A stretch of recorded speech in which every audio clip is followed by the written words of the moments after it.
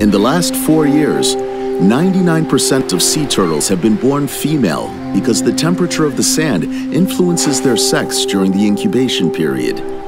Global warming is causing irreversible damage to the sea environment.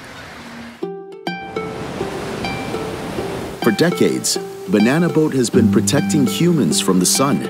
Now, in partnership with the Colombian Sea Turtle Conservation Program, they will protect the turtles from the brutal heat with an innovative and sustainable solution.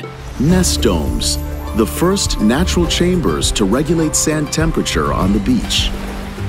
Structured with Caribbean wood from Santa Marta, coated with flaxseed oil to prevent humidity, combined with cork for heat insulation, the handcrafted windows in the outer layer guarantee the proper circulation of wind,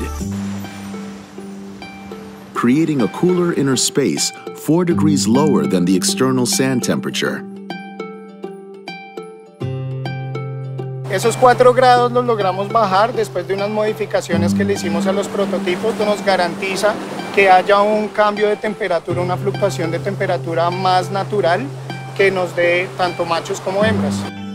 This is a one-of-a-kind solution to balance the hatching of the 8 species of sea turtles across the Caribbean region. In the long term, most of the countries around the globe are going to need one of these. Can be placed on top of each nest, and these nests will produce both sexes equally so that the turtles will survive. Nest domes. Protecting the fun is protecting the future of all species.